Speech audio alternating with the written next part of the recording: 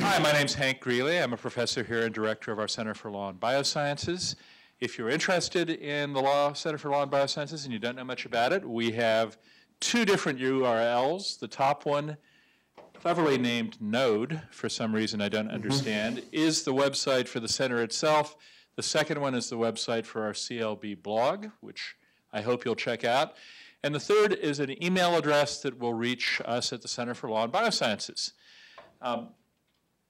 Today, first, I want to apologize to all of you who aren't here, but are listening or will be watching at some point in the future as this is being taped. 2 o'clock on a weekday afternoon is not, shall we say, the optimal time for running an event, at least at a law school, since most of the school is not only in class, but those who aren't in class are attending our dean's town hall meeting. However, our speaker today is only here for another couple weeks this time, and as he and I were comparing notes, trying to find either a lunchtime or a late afternoon event when we could both do it, the answer was, I think, 2015. Yeah, something like that. At least it wasn't this time through. So we apologize for the odd time. All I can say is it's better than the alternative, which would be not to have him do this event. And that is an alternative not to be contemplated, because Richard Epstein is, I don't know, I'm trying to look for the right word, a force of nature, a famous law professor. I think he probably holds the record, though I haven't looked at this, for the most different law school classes taught by anyone, since you've taught just about every first-year course there is known to man or woman. Richard has been a law professor since 1968. His first 5 years were at the University of Southern California. His next 37 or so were at the University of Chicago, from which he moved a few years ago to NYU. He is also famous. He's famous for being prolific. He's famous for his libertarian views. He's famous for his prolificness is kind of cheating because he talks twice as fast as anybody else, so he gets out twice as much stuff. And he is, in some circles, famous as the most successful dean ever of the University of Chicago, an interim position which you held for 4 months. And 9 days. And didn't screw up anything. And so with that strong endorsement, let me turn the microphone over to Richard Epstein to talk about off-label use, the First Amendment, and the FDA. Oh, thank you, Hank. It's a great pleasure to be here. I am sorry that we couldn't do this at high traffic time, but immortality beckons to us all through the video system.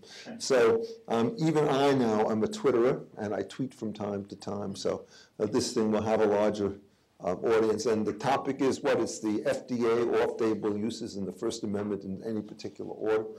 And you know, when I'm coming to an audience where I don't know how many people know what, let me just see if I can start a little bit at the beginning and then sort of work into what was a fairly important criminal prosecution that was upended in the Second Circuit decision that came down in December, which I think most people regard as highly cert-worthy on the one hand, and if it is sustained, will wreak a genuine revolution in the way in which drugs will be sold and disseminated and published or used in the United States.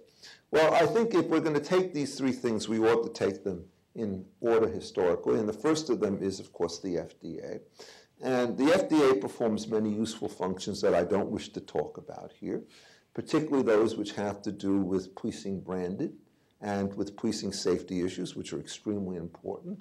For those of you who don't follow this particular field, misbranded drugs and counterfeit drugs are a major problem inside the United States, and I think virtually everybody believes that it's a legitimate government function to counter that, and it requires extensive levels of industry cooperation with the government. That's the pure part of this thing. But starting in first 1938 and then 1962, the FDA expanded its ambitions. It became involved with safety. Originally, it was in a very tentative way. If somebody had a concern about the safety of a drug, they could raise it before it was released. The FDA had a short period of time in which it could do something. Otherwise, it went on the market, and there was relatively little constraints. But in 1962, they added effectiveness after the thalidomide situation and have progressively since that time tightened all the safety regulations, so that essentially what happens is that the FDA has a powerful monopoly position on the question as to whether or not any new therapeutic agent can be released for sale to the general public. The FDA also has a mandatory warning type situation, and what that warning type situation essentially does is it gives it the option to compel certain kinds of warnings to be put on particular kinds of drugs, including black label warnings, which essentially are abandon hope or ye who enter here. You are in Dante's Inferno. This thing may help you, but it may kill you. Beware of that. Beware of that, physicians, when you prescribe it, and so forth. So you have those two particular elements. Now, there is an important element in both of them, which deals with the strength of the monopoly interest that the state has with respect to release and with respect to warnings. Taking the warnings things first, it's very clear that the state cannot have a monopoly power over the warnings that are issued with respect to drugs, because nobody can prohibit any third party from coming in and deciding to issue warnings of its own about what is recommended or not recommended with respect to a drug.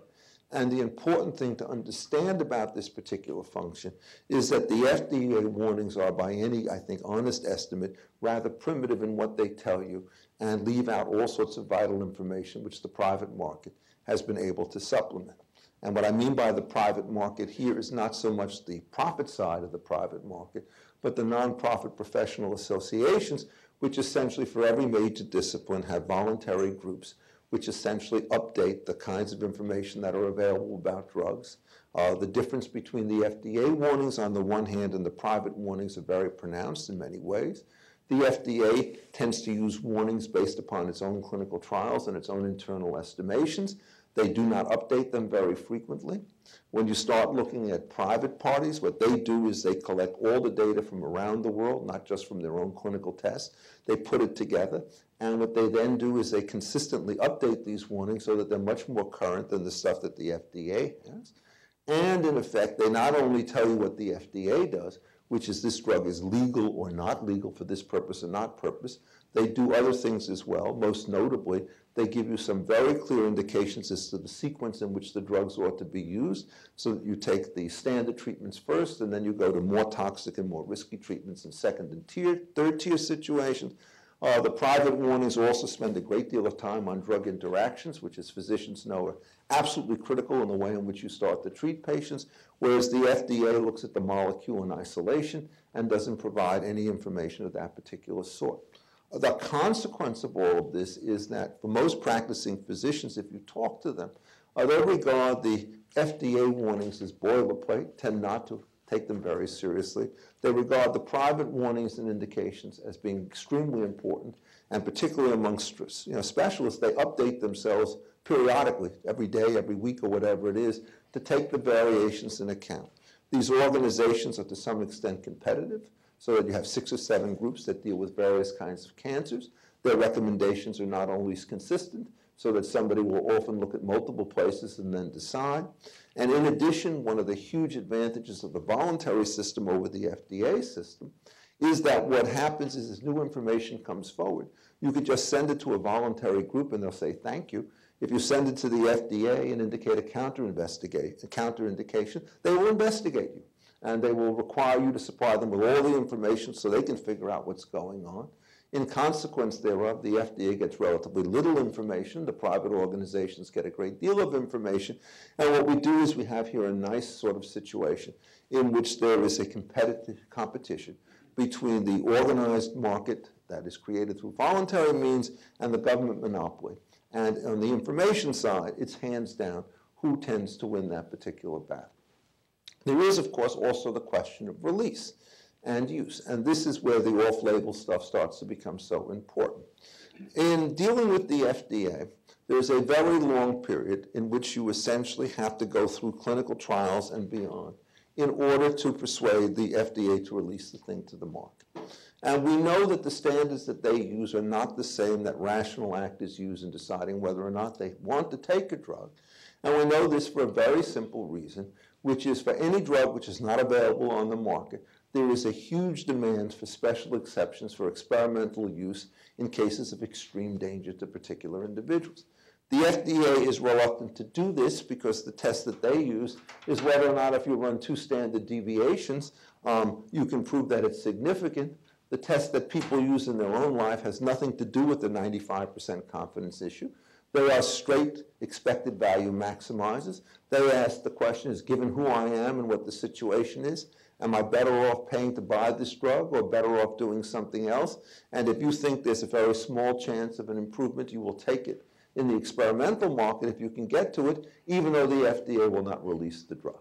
So what happens is they're using very different decision type situations, and as you would predict, there are huge backlogs that take place of people who seek but are denied permissions to use experimental use, because the FDA's view about this to some extent is we start allowing routine experimental uses, it chips away at our general kind of improvement or approval kinds of processes, so we have to ration these things out very carefully.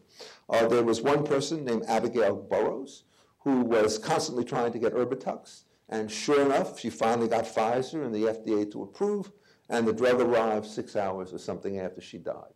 And her father was rather upset about all this and essentially has formed an operation known as Abigail Alliance.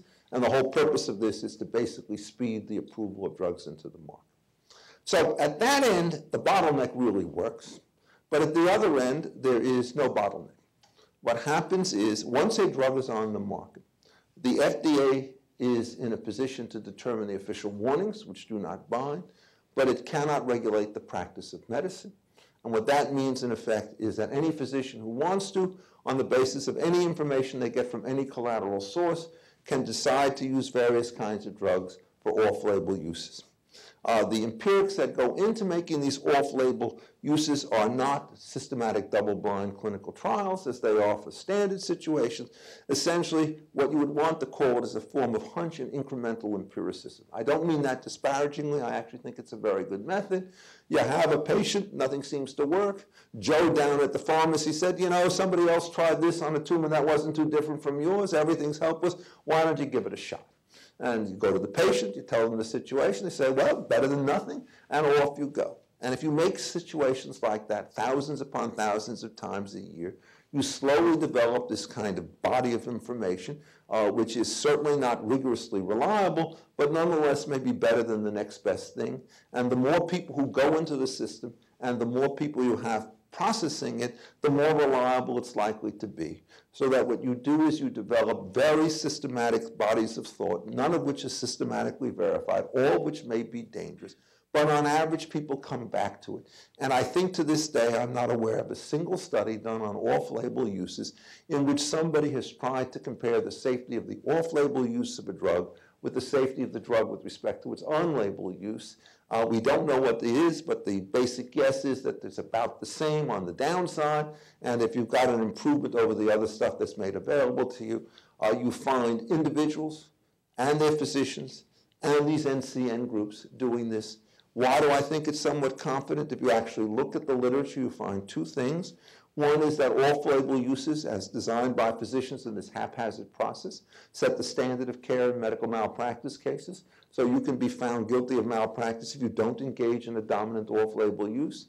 And it turns out when you're doing reimbursement schedules through the Medicare system on the one hand and through private healthcare systems on the other, generally reimbursement for off-label uses is going to be appropriate. This, of course, has to be the case in some level because when you're dealing particularly with cancer drugs, for which clinical trials are extremely difficult to organize, given the variability with respect to the tumors and the small numbers of populations involved, somewhere between, you pick the numbers, 50 and 85% is a pretty good range, depending on drug and type of condition. It's the percentage of treatments which are done by off-label uses. So you have basically a gray market economy out there, and if the FDA were to try and say, look, off-label uses should be made illegal because we have so much confidence in our scientific method, there would be a Palace Rebellion of the first order. Now you must understand that the Palace Rebellion would not be led by the cowardly pharmaceutical companies who are on the both sides of everything. They're afraid of retaliation on the one hand, and they're uneasy about new entrants on the other hand, so they tend to be bystanders in this game, quite correctly from their point of view. It's the patient groups that drive all of this kind of work because they are perfectly unambiguous that more choices mean greater success, and they resent bitterly, I might add, the sort of raging paternalism that they see in the FDA's efforts to court these groups. Now, the key issue, therefore, gets us to the First Amendment, is this. Who is it that can spread the gospel with respect to the off-label uses that are involved with these drugs? And the answer to that question has an unambiguous side and a very murky side. The unambiguous side is that anybody who is not part and parcel of the drug apparatus is entitled, as of right, to broadcast whatever information they want about these drugs and leave it for other people to evaluate as they see fit. But the one set of people who, according to the FDA, are not allowed to speak about these drugs are the companies that make them. It's not because they don't have any information about it, but the fear that the FDA has, and it's a legitimate fear, is that if somebody is in the position of being the manufacturer of a product and they endorse its particular use, there's a danger that they will oversell the good features of this drug and undersell the bad features of this drug. Now, if the FDA can figure this out, so can any physician and any particular patient. And so the question has always arisen, why don't you allow people to discount that information and to compare it against information that they get from independent sources? And if you believe that there's bias, it's still a risk.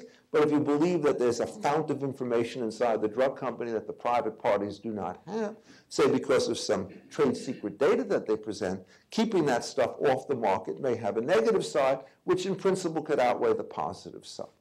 The drug companies are aware of all of this stuff, and what they have essentially adopted is a slightly different strategy. What they've tried to do is to have the right to reproduce and to disseminate information that has been collected by others, so that you don't have the bias in origination situation, but you can get greater spread of the information if they can spread it out. And there's no question that the information markets with respect to these drugs on the off-label market are in fact imperfect. Some of the specialists know about it, the generalist may not. And if the generalist has a patient and they don't get it to a specialist in time, the lack of information can in fact be quite harmful. So what the drug companies would like to do in many cases is to resort to two lines. One, if there's an article in the AMA or the New England Journal of Medicine which talks about how a drug works in an off-label use, what they would like to do is to say, dear doctor, here is an article from the New England Journal of Medicine, read it and make up your own mind. But that is considered by the FDA to be promotion under its current rules. And since you cannot promote in ways that they do not approve, you're now promoting for unauthorized uses. And so giving out accurate information about these things generated by independent parties is, according to the FDA, a criminal offense. I leave it for you to decide whether that is correct. The second thing, which is what gets involved in the Caronia case, is that what physicians do oftentimes is they go and they give public accounts to medical groups or to public groups about what they perceive to be the off-label benefits of particular drugs in a particular market. And this is an extremely difficult area to work in, and it's what happened in the case of the Caronia situation. What happens is, if in fact the person who gives this information is paid for or instructed by the drug company which has made this thing, you could then argue that there is a conspiracy against the interest such that the doctor himself should be subject to criminal prosecution.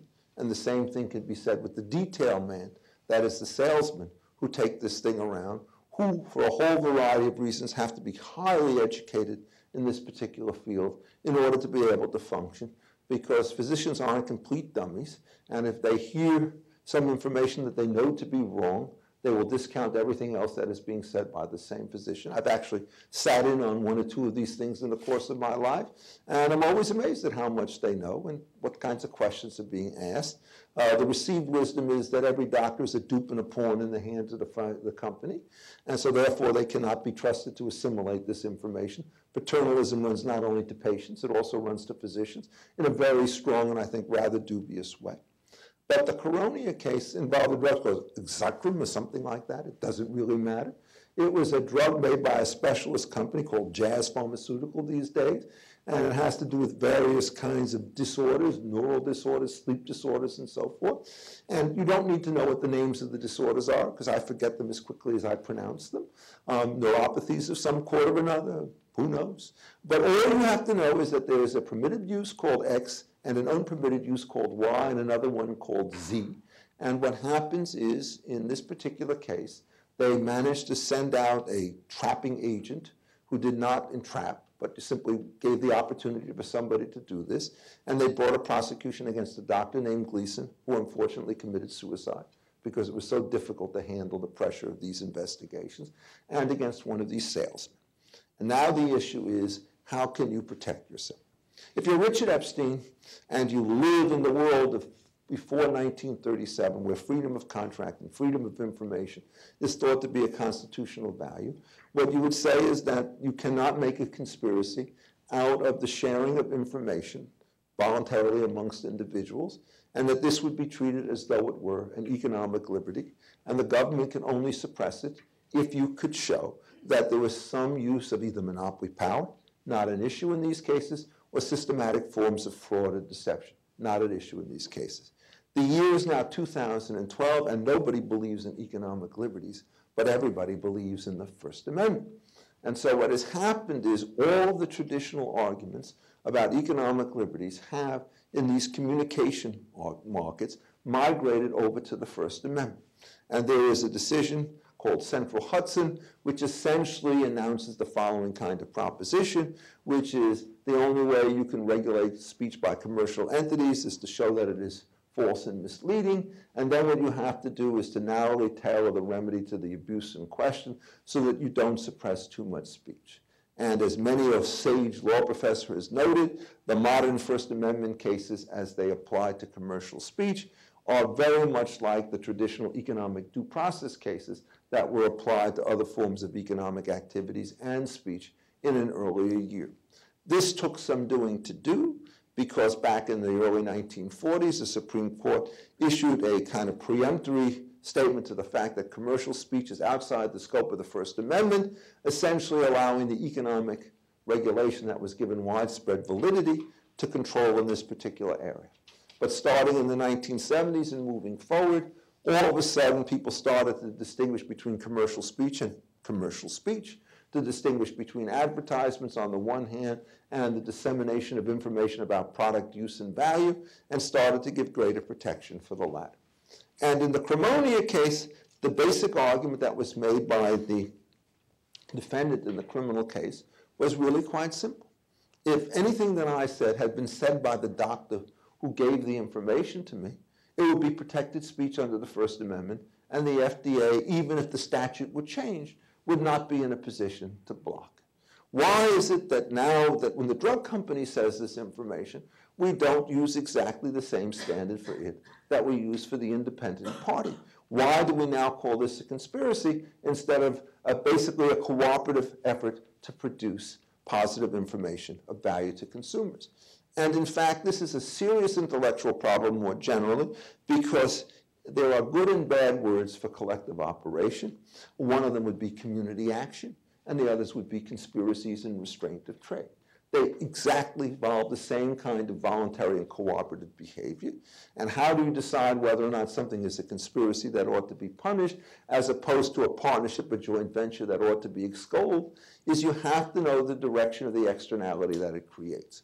So if it turns out that 10 people get together in order to murder an 11th, the externality is negative. The gains to the parties increase the probability that this will happen. So you must punish the conspiracy to reduce the cooperative behavior in order to make sure that you don't have too many prosecutions for murder by virtue of the fact of having too many dead people on the street.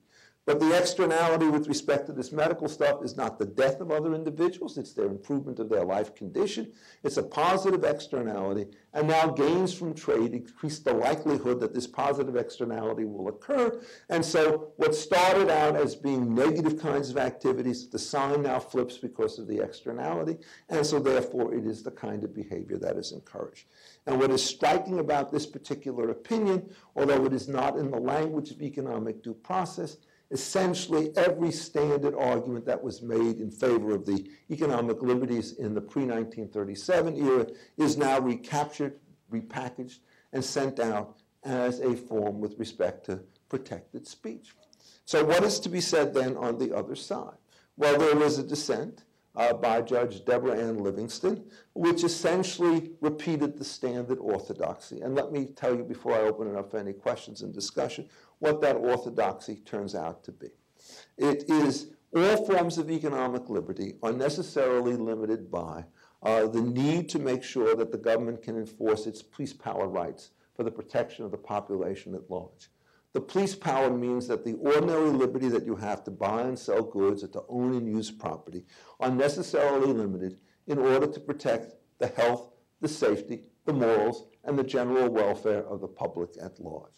And she said if you go back to earlier cases, most notably would be a case called Rutherford from the late 70s, essentially the health issues associated with drugs are so powerful that the government applies or the courts rather apply a very low standard of review, i.e. rational basis, so that so long as you can prove that the issue is one that arises in a case where there could be some consumer misunderstanding or producer fraud, blanket regulation becomes perfectly appropriate. And they said that in the context of a drug called Laetrile, which, as most people know, had a rather seamy history associated with its use. When you start getting onto Erbitux, which was the drug that Abigail Burroughs wanted to take, it turned out that all the faculty members who treated her at Johns Hopkins Medical Center thought it was a rather good idea. The social organization of the networks was so much better by the time you got to 2000 from what it was in 1980, precisely because the need for this information developed an institutional response, that you're talking about totally different environments. And I have no doubt that back of all of these opinions lies the judgment that somehow or other the dissemination of information independent of the FDA is so much more reliable that the presumption in favor of government legitimacy simply because you're talking about a complicated product is no longer there. But to Judge Livingston, her attitude is, you know, if you do this, you're going to completely upset the system of drug regulation that has existed in the United States, not only since 1938, but maybe as far back as 1906. Forget about the hyperbole.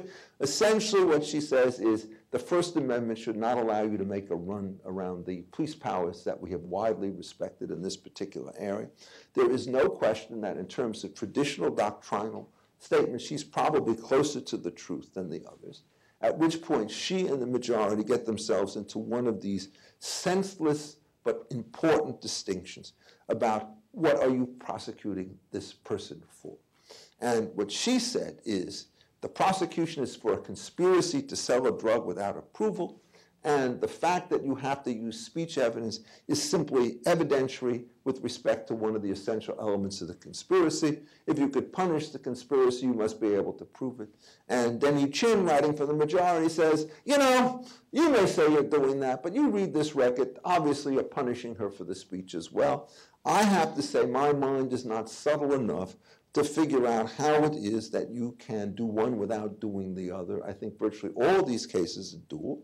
So I think that the correct answer is, I don't care which way they're using it. You're allowed to use extrinsic evidence to support intent in a conspiracy to murder case because the end result is itself one that's undesirable. And so therefore it's fine to use it because you don't mind punishing it as speech and you don't mind punishing it as evidence. But once you flip the sign of the externality so it's positive and not negative, then you mind punishing it whether you're using it as evidence or whether you're using it as speech. So my view is Rhett Butler's view. Frankly, my dear, I don't give a damn which of the two sides of the line this thing happens to fall upon. It seems to me that the behavior has to be protected in individuals. And then just as a famous case called NAACP versus Alabama said, that if you're allowed essentially to work in the civil rights movement, you could combine with other individuals to do so. And if the government wants to find out who the members of your organizations are so it could harass them, well, we have a First Amendment right of association to stop that from happening. So I don't care about the doctrinal points. I care about the major message. So the issue that we have to face in the future is whether or not the First Amendment will get a foothold in this particular area. Of course, when it does, it will essentially end the stranglehold that the FDA has with respect to the production of some fraction of the information about these drugs. Companies will now be able to promote them, and the only constraints against them will be the force and fraud or misleading behavior constraints, which are completely consistent with general libertarian ideals. So this is what you have, and this is in many other areas. The law is like giant tectonic plates moving in opposite directions. On the bottom, you have the tectonic plate, which says, you're talking about healthcare, and your name is Mr. Obama, and you want to protect the PPACA, the Patient Protection and Affordable Care Act. Be my guest. We don't know anything about healthcare. We just decide whether it's constitutional. You decide whether it's wise. And then on that other plate going in the operation, we said, oh, you want to talk about drugs? This is speech. We know everything about speech. We're going to scrutinize you. And so the basic question here is the following simple one of institutional design. Do we follow the levels of relatively strict scrutiny that developed in connection with political dispense and speech, at which point Caronia will become the first of many cases that will clip the wings of the FDA? Or do we go back to the sort of police power 1930 models that Papa knows best, government knows best with respect to all these technical issues, at which point this case will fall to smithereens? Now, to put it in this way, let me just mention that when Abigail Alliance came up, there were two libertarian judges who essentially voted to strike down the FDA restrictions. A judge named Griffith dissented.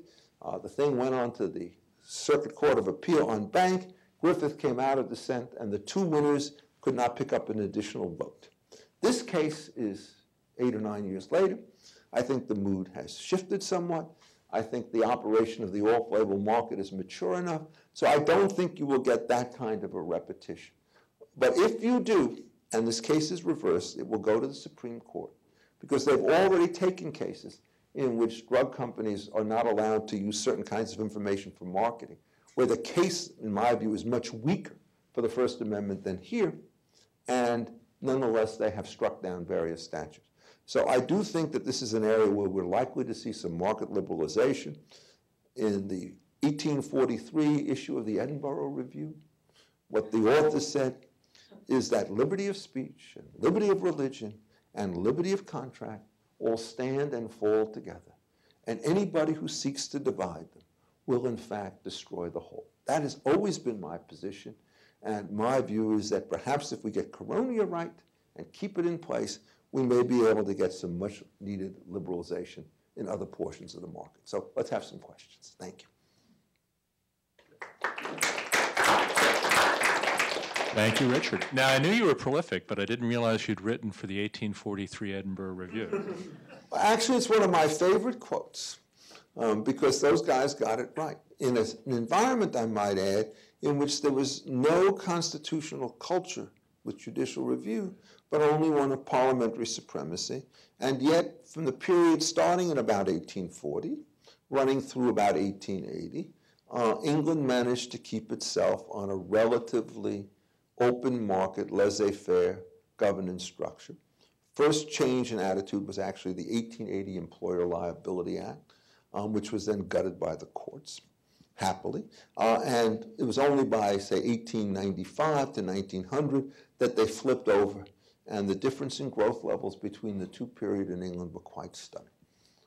Amazing what it is. The single most, I don't know why we're talking about this, but the single most dangerous piece of legislation in England was the Trade Disputes Act of 1906, because what it did is it insulated unions from all of the laws of civil conspiracies and monopolies, which resulted essentially in the Thatcherite crisis some years later. So the Edinburgh Review stands, I think, for an extremely important set of propositions. And what's interesting about it is every modern constitutional scholar of most repute, I do not include myself as a reputable scholar for these purposes, believes that you can have two tiers. You can have preferred freedoms and suspect classifications, and then you get ordinary freedoms and non-suspect classifications. You can then give a high-level review for the things that you care about and a low-level review for the things that you don't. You have embarrassing marginal questions, which you brush aside by a variety of stratagems. But what you never do when you take this approach is to rethink the system from the ground up as a systematic whole. And that's why the 1843 quote is so important.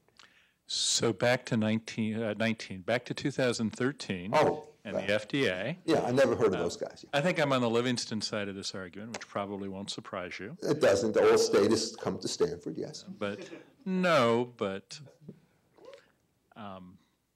you're here. Well, at the Hoover Institution, right? which is at Stanford. Oh, But know. in any event, An enclave. two things, Right. and then I'll let other people, if your response gives them any time, I'll let other people talk. First, you talk about how the implications of Caronia could eviscerate FDA regulation, which I think is certainly right. Good, okay. But I think it could also go far beyond the FDA because almost every regulatory scheme has limitations on speech as part of it, not just things like campaign finance, but things like the SEC, things like the NLRB. Wide variety of regulatory schemes could stand or fall with the Caronia decision, which I know makes you happy, but might give some members of the court, even those who are not all that enamored of the FDA, pause. Okay, let me answer it. Remember, I did not say that any speech is necessarily good. I said if the externality was positive, then the cooperation to achieve it should not be branded as a conspiracy. Now let's go back and look at the various ones of these things and see which they are. Start with the SEC. Sometimes the SEC is actually trying to stop misrepresentation, right? And when it does so, the conspiracy rules ought to kick in order to enforce that. So Ponzi schemes and various kinds of wash scales and all the other things that were done will essentially be attacked. But on the other hand, as you also know, there are many serious limitations, for example, on the ability of individuals to market products lawfully to audiences which are not pre-qualified by the SEC. So this crowd financing issue, which is now before us, says if you want to go out there to a bunch of Stanford nerds and sell them in $100 units, stock to buy your new particular device, you're subject to fraud, misuse, and abuse kinds of statutes, but you can do it. Right now, that's completely unlawful because of all the private offering rules. So what happens is we have to bifurcate the SEC, and the bad stuff goes, and the good stuff stays, and so I'm happy. Let's go back to labor law, all right? Now, the key provision in labor law is a section known as 8C, which was introduced into the National Labor Relations Act by the Taft-Hartley bill.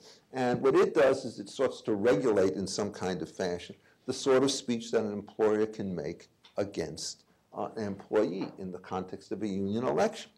And it's a very odd statement because you're allowed to tell truth. But what you're not allowed to do is to either promise a benefit or to predict the harm, because those things are now regarded as coercive. Within the framework of the National Labor Relations Act, strangely enough, that's actually the correct decision, because you cannot run a collective bargaining system if, in fact, the employer, when faced by a union, goes to all the workers and says, forget about this character, I'll just give you all those benefits if only you'll get rid of that dastardly union and its dues and its crazy work rules. And the NLRA is organized around the proposition that collective bargaining is necessary. So what's my reaction to it? Is I don't think you can strike down 8C given the current law. But I have been passionate opponent of the NLRA from the day in which it has been founded, and think that the whole statute essentially legitimates cartels of the worst possible variety, which has caused unconscionable difficulties in both the public and private sector. And I would frankly overrule all of the 1937 decisions and go back to the 1915 rules with respect to freedom of contract. Although I would point out you were -8 years old when it was founded, so you haven't been an opponent since the time it was founded. Well, I will accept that modification, but by the time I got to law school in 1966, and then I had a course with labor law with Harry Wellington, I regarded him as an able teacher who wanted to rearrange the deck chairs on the Titanic as it was sinking. And what do I mean by that? What he was, and this is true of the FDA types at the time, is we didn't think as lawyers about fundamental legal relations. What we thought about is how we implemented all these harebrained New Deal schemes. And so you'd have to worry about, in a very serious fashion, do you prefer the arbitration rules under Lincoln Mills? Do you prefer having these decisions done by the board? If the board does it, should it do it by adjudication or should it do it by rulemaking? Should we use arbitration instead? Et cetera, et cetera, et cetera. Never once were we asked, does this system make any sense? And the basic proposition is this. Put aside for the moment the very serious issues of minority freeze-outs by dominant unions, which is an issue. A union is a dumb cartel. So what that means, in effect, is all cartels are less efficient than monopolies. And what they do is they have perverse distributional consequences amongst their ranks, and they impose massive distortions on the larger economy of which they're a part. And I can see no reason to defend it. And when I looked and I read Archibald Cox writing in 1957, explaining that unions were really libertarian organizations that advanced freedom from contract, it basically said, what is this man thinking? It was terrible. Because what he meant was that there was perfect freedom of association of members to join a union, and then an employer would be under a duty to bargain with them whether it liked it or not. And if you really believe in freedom of association, it's not a worker right, it's not a management right, it's an individual right, and everybody should be entitled to walk away from everybody else, whether they're unified or whether they're not. So he perverted the notion in order to justify the scheme. So on that one, I'm going crazy. Which other one did you mention? You mentioned some other scheme that... Well, you know, in the interest of letting somebody else ask a question, I will just make a comment and then pass the baton. I don't think it's self-evident the weighing of the pluses and minuses that you reached in a world, as between a world where there's information about third-party, about off-label uses collected and promoted by everyone except the drug company versus a world where the drug company can promote beyond the current safe harbors that they are allowed to promote in. If you look at those two comparisons, it's not self-evident to me that you are right, nor is it self-evident to me that you or I should be the ones to make the decision about which way that balance Somebody goes. has to make it, and the last person to make it. And arguably Congress has made it. The last person to make any responsible decision is Congress. And in fact, just to get the history right, Congress had no power to regulate the manufacture of drugs until 1938 because it was prohibited under the Commerce Clause to do so. And if you look at the 1905 Pure Food and Drug Act, they could not regulate that. They could only regulate drug production in the territories because EC Knight was actually understood to stand what EC Knight stood for. You could regulate commerce but not manufacture. But this is my answer. If it were me and you, Hank, I'll yield to you every time. But there are hundreds and thousands of physicians and patients out there, and they have voted with their feet. And they disregard the stuff that the FDA puts out, and they take very seriously the stuff that other people put out.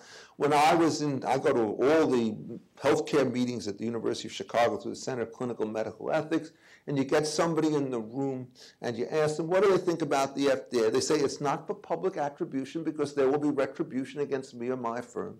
But the only debate that we have is whether or not it slows down the rate of medical practice by 3 years or 5. You just don't hear anybody privately saying anything else, and the same people who say this privately would basically try to shoot you if you said it publicly because the danger of retaliation was such. So here's just a little story. When I was a young cub, younger than Hank is today, I represented the American Insurance Association, and I went to a meeting with the then called Pharmaceutical Manufacturers of the United States, and they were talking about the FDA's reaction to beta blockers. So young Epstein, age 34, 35, gets up and says, yeah, I'm 35, that's right. Yeah. Thank you. They said, well, I looked at them and said, this guy's an incompetent, right? They said, complete. So why don't you denounce him publicly and force him out? He says, Professor Epstein, let me introduce you to the world of American politics. We denounce this guy. We may get him out. But we have 17 drugs that are now before the FDA. And every one of them will be deep-sixed in 1,000 different ways if we decide to go after this man. Sir, you may do that, and I'm doing it right now. He says, but we prefer quiet diplomacy as the dominant form of action. And that's exactly correct. All the people who work inside the system play inside Beltway baseball. And so there was this panel I was on some years ago, about 5 years ago, where we were talking about some of these issues, and I was on a panel with 3 former FDA commissioners and 1 FDA general counsel. And when I was the host of the panel, each of them, in turn, took the opportunity to denounce me for my views because they all wanted to be reappointed to some kind of position in power, or they wanted to have clients who can deal with them.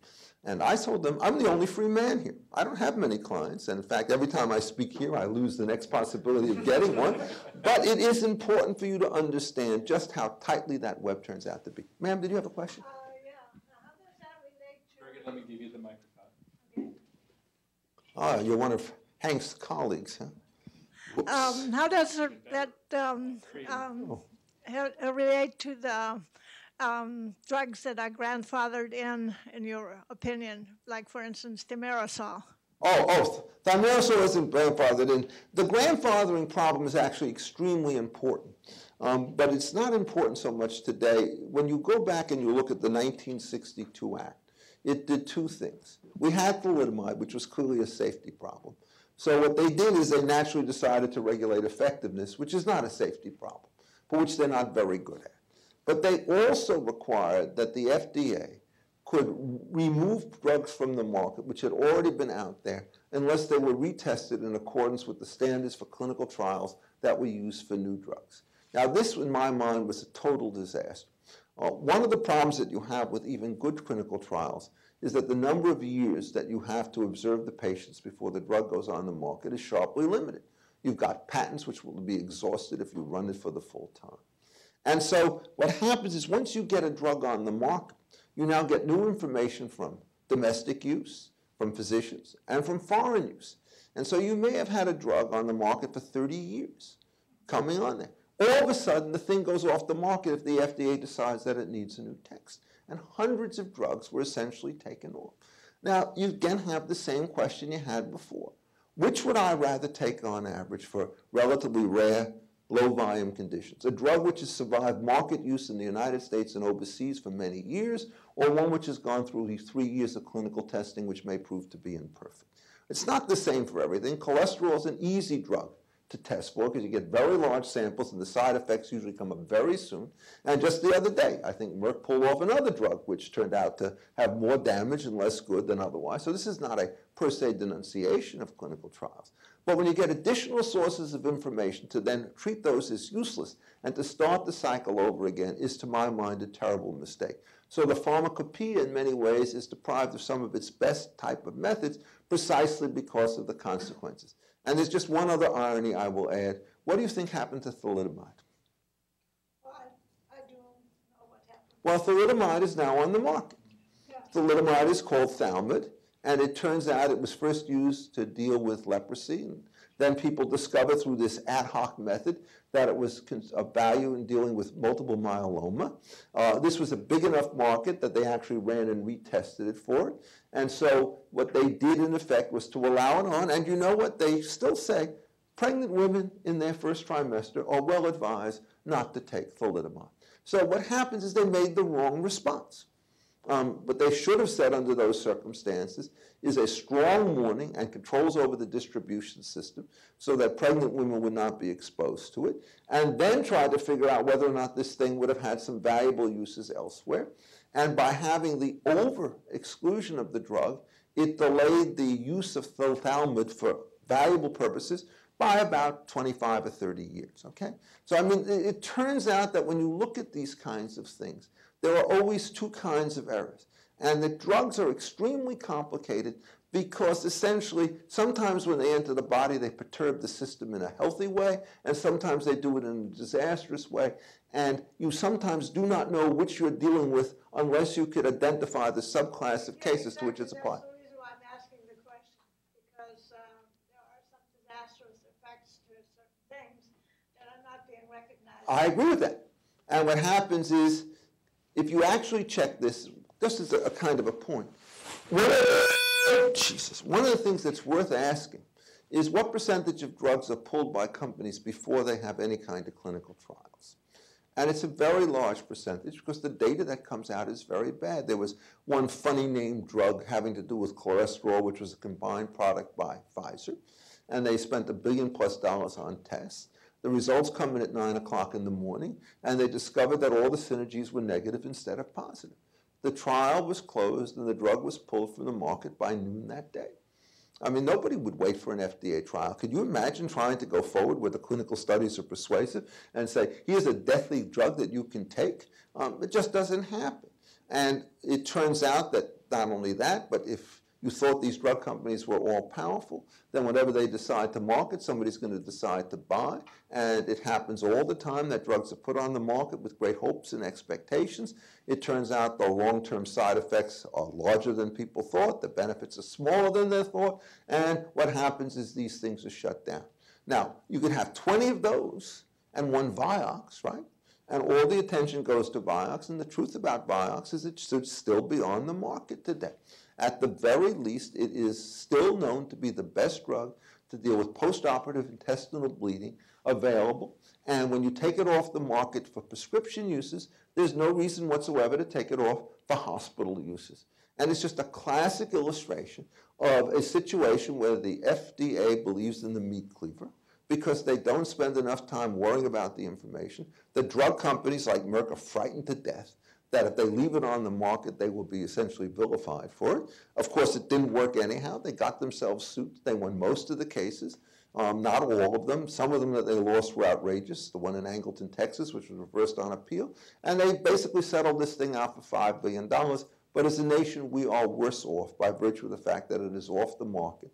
Because, in fact, for many people, it's better than Celebrex. Although, ironically, if we had stronger controls on off-label use so you could limit its use to a hospital situation where it makes sense, then we could have an effective... No, the point about it was, no, that's not right.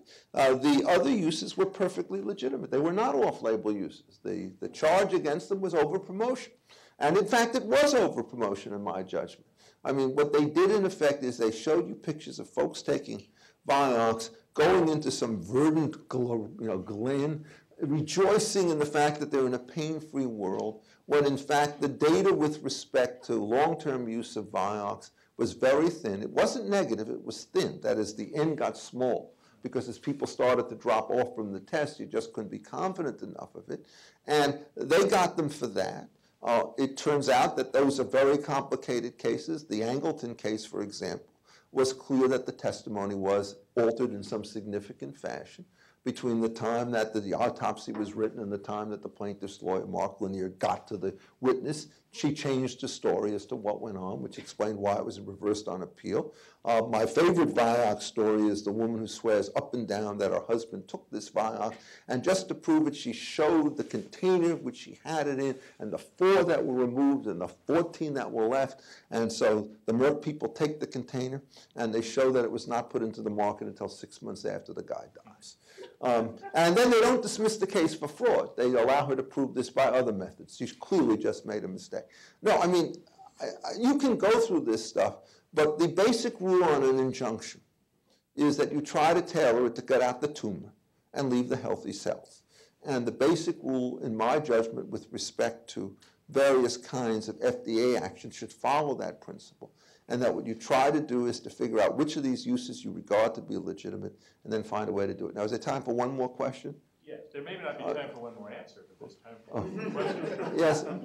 Okay, so there are the 2 parts that the FDA does, and maybe Hank's question and your answer, trying to eviscerate sort of all the different agencies, answers it. But I'm just wondering, I mean, if you said that this would clip the wings of the FDA if you were to expand the First Amendment.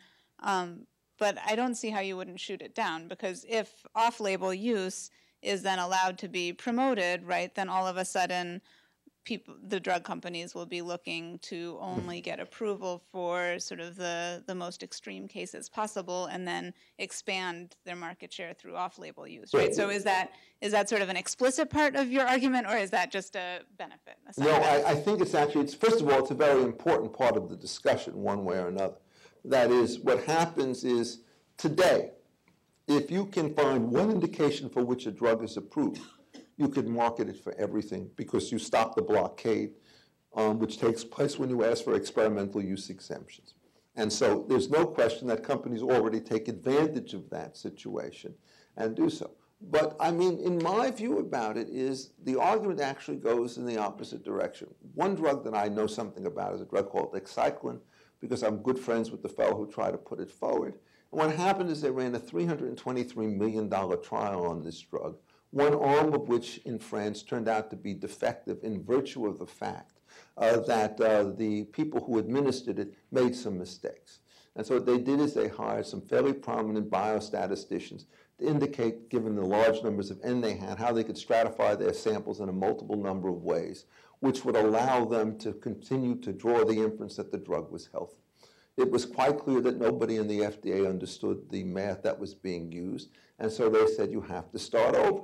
Okay, well now you start over, and you don't have the population on which to test it. You don't have the $323 million in your portfolio or wallet in which to do it, so you abandon the market. Now, what then happened is this was a serious condition that you were worried about, melanoma and dementia, I think was the topic, and you then find that there's some guy who has a drug which is on the market for something else. And what they do is they see the similarity between their drug and the one that was killed, and they put it on for an off-label use, and they gain some degree of market traction. I don't remember how much. But the point in many ways is this: what the FDA should do over time is not figure out how to kill clinical trials, but given the fact that administrative errors, particularly when you have overseas arms of trials, how to minimize the bad influence of those things so as to get them on the market, because in fact, if you do have a drug which is improved, even if it's not perfect, you'd rather take a drug for which there's been explicit testing in larger numbers than an off-label use. And if you close down the new drugs coming up, you will increase the off-label use even more than it would otherwise be. So you just don't want to look at the strategic element of getting the one drug on a market, which you then use off-label uses.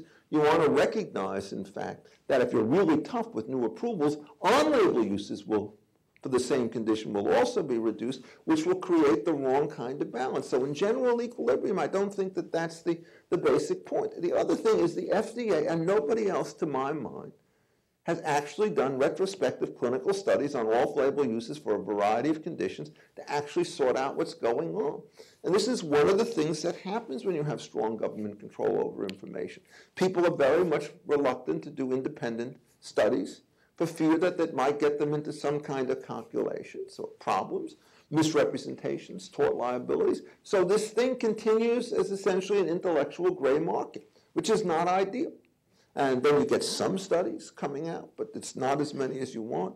But I can say this: I am not aware, and maybe there's some docs in the room who could correct me, of any drug used extensively in off-label uses that has produced calamitous results. Erroneous results, everybody's going to have to live with, because that happens with all kinds of uses. So what happens is we're in a political equilibrium currently. And now when this decision comes along, it's going to jolt it, I think, fairly substantially. My hope is that it will jolt it everywhere else in the free speech universe. But remember, this is not a charter member of Libertarians for Fraud. That's not my organization, right? And once you understand that the balance of information can flip over, and with it, every collateral choice ought to flip over as well, I think one ought to be less alarmist about the way in which you look at this topic. Okay, one more question, ma'am? I'm willing to go as long as you are. I mean, Well, we can't go much longer for room reasons and others, but. All right, we're not going to the door. Let's go two more. I gave the microphone over there, and then. Okay. Well, here. This may not actually be a question. I'm a retired physician, and I just have this scandalous magazine called the New England Journal of Medicine. It is scandalous. And just happened to be reading it. Why, I don't know. And of course, there's a letter from a group in Australia which was able to get compassionate use for a drug which has been on the market ever since I retired, called bortezomib, which is used in multiple myeloma. And they had a very rare hematologic condition, and they, in the last-ditch effort, succeeded in getting a remission in this disorder. Now, my understanding would be that a drug company could not disseminate this kind of information to physicians. That's correct. And I think this is absolute madness, because you have very good public information which needs to be. I mean, you know, you suffer from the incurable illness of being a naive libertarian. And we should only have more judges who had that particular affliction, because you don't see the reason why it is that the suppression of truthful information that will help other people should be stopped in virtue of the fact that we could identify who's supplying. And there's a kind of a constant populist undertone. Drug companies are in it for the profit. The only way they could get profit is essentially to rip off their customers, so that all the reputational constraints that otherwise exist are think to matter very little. Yes? Well, two things. To give you an example of a drug that is used for off-label uses that had pretty terrible consequences, hormone replacement therapy for women after menopause. increased the risk of breast cancer they found later. Another. Okay, I'm going to comment on that because I don't think that's an accurate account. Okay. My question would be more about you sort of disregarded the monopoly issue very quickly, and I was just wondering if you could provide your thoughts on that a little bit further shortly, I guess, for the time, especially considering that physicians seem to have a monopoly over prescription drugs in dissemination of the drugs, where you can't get a drug without it. Okay, we understand that, and let me start taking the first one. First, with respect to hormone replacement therapy, they were not good studies. And the reason they were not good studies is it was 0-1. And my wife is one of the eligibles in that, and I said, she showed me the studies, and I said, what should I do? And I said, well, you should try to think about half. And I said, well, why half, she says? Because you may be able to get 70% of the benefits at 20% of the risk. And so if you're trying to do this, when the government says do or don't, uses existing dosages or no dosages, it's doing a public disservice by getting rid of all the intermediate alternatives.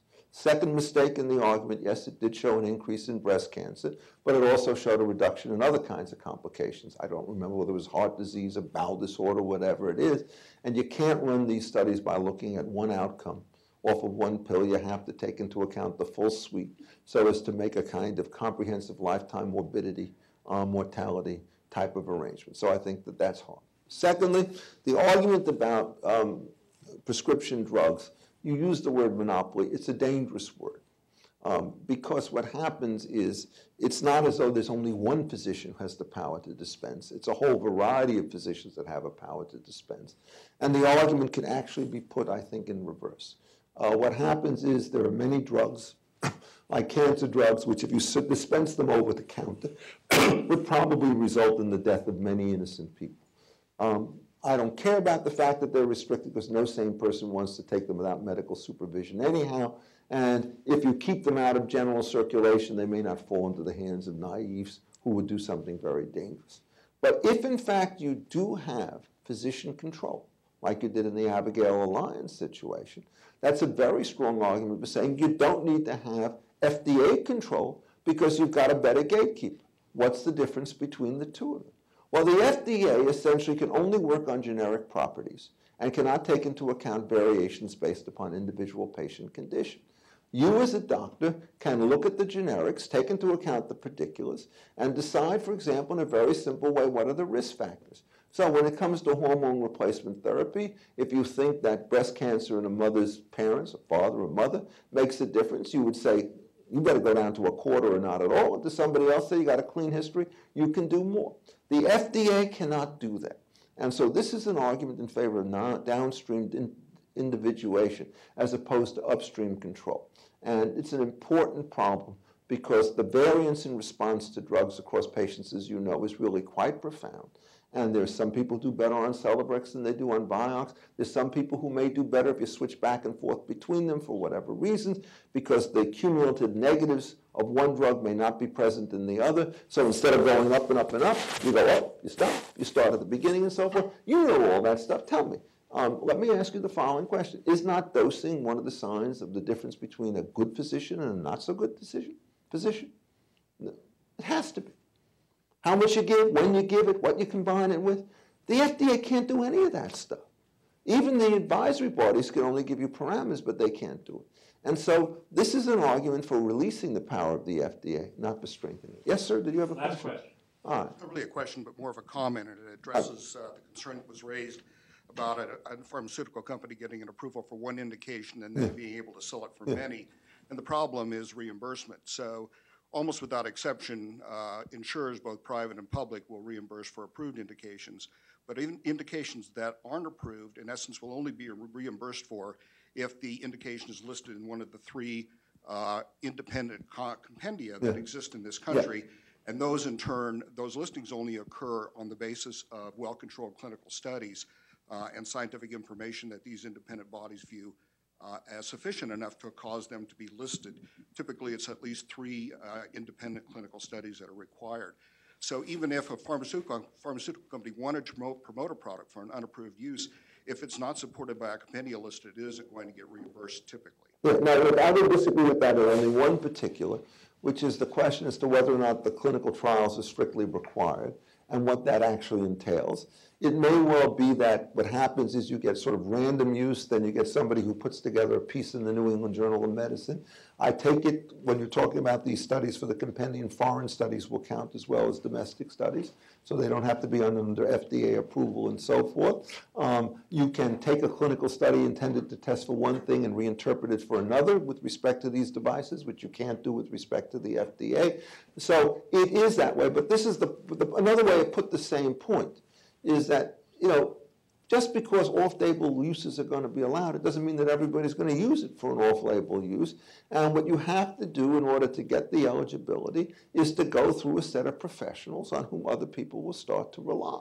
And if they think 3 clinical trials are appropriate, my reaction to them is, God bless you. And if they think in certain cases, as I'm sure is, if the alternatives are very bad and you have some preconditions and there's nothing else better, then they tell you that, and they may say, look, you're reducing your chances of death from 95 to 92%.